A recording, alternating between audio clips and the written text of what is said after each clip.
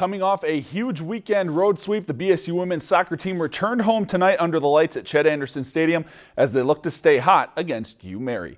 74th minute, Beavers leading 2-1. Sarah Stram attempting the penalty kick, and she finds the net low past the Marauder keeper.